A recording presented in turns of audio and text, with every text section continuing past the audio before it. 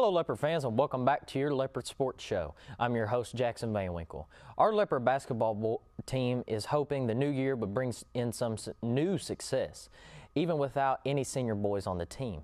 The boys kept their heads held high, and head coach Logan Lindley has had several basketball boys practices throughout the week. He spoke on how they prepared and how they are going to take on Nashville this Friday. Well, we played in a Mansfield tournament over break as well, where we picked up another win against a Western Yale County team.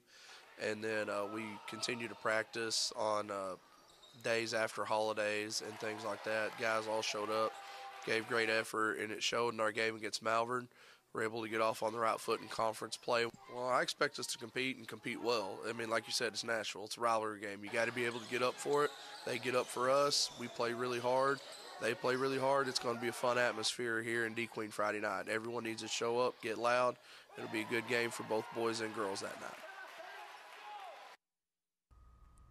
This past Friday, our Lady Leopards came up just short by 1 point against the Arkadelphia Lady Badgers. They came back strong in the new year, blowing out Hope 49-28. Lady Leopards head coach Eden Spears feels her team can take control and continue the season strong. Overall, it was pretty good. We went 2-1, so we won 2, lost 1 in our Christmas tournament at Mansfield. So definitely positive coming out of that with our winning percentage there. And then started out 1-1 in conference over the break. We beat Malvern here at home, and then lost a close one to Arkadelphia by 1 on Friday. Then again, like you said, beating Hope on Monday. That puts us 2-1 in conference, and then 2-1 in our Christmas tournament. So overall, it was a good holiday break.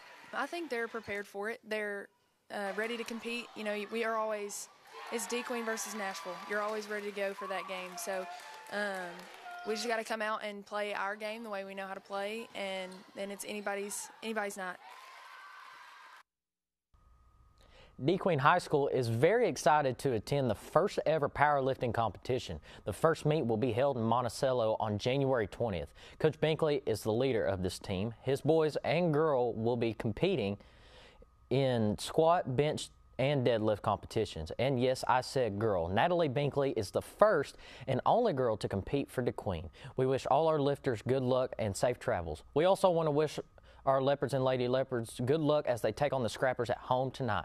Make sure to pack the stands because it's going to be a good one. Have a great day, everyone, and remember, it's always a great day to be a Leopard.